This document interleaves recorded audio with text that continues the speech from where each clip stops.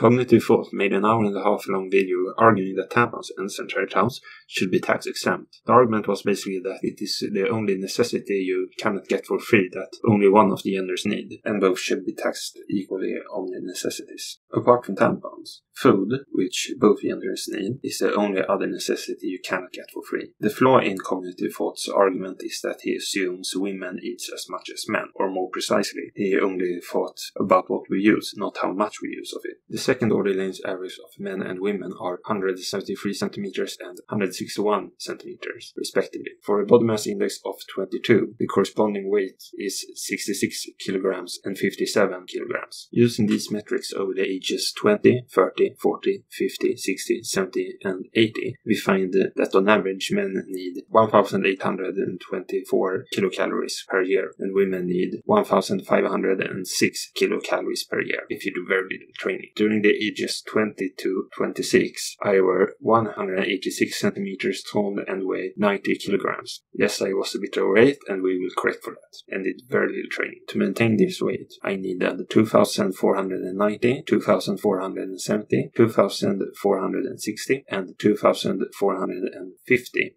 kilocalories per year during the ages 20, 22, 24, and 26, or on average 2,467.5 kilocalories per year. I could, and I did, get decent food for 500 Swedish crowns per month. For a second order average man with a body mass index of 22, this translates to 370 Swedish crowns per month. For women, this translates to 305 Swedish crowns per month. You can effortlessly find 10-pack tampons for 25 Swedish crowns, which translates to 25 Swedish crowns per month if you use 10 tampons per month. So the cost for being an average man is 370 Swedish crowns, and the cost of being an average woman is 330 Swedish crowns per month. This means that it is 12% more expensive to be a man. So if tampons were tax exempt, the cost difference for being a man and being a woman would be made larger. It would be about 14% more expensive to be a man. Actual number depends on how large the taxes are. In fact, to make things equal in the way feminists want, the state need to adjust your income according to your length and gender, and it would affect women negatively more than men.